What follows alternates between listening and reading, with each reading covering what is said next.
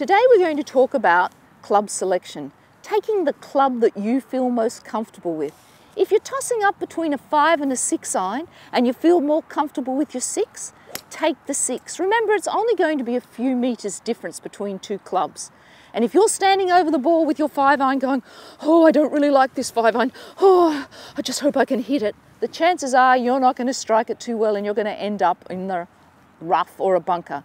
So take your 6 iron where you're standing over it. I love my 6 iron. You're comfortable, you're smooth, you'll end up on the green.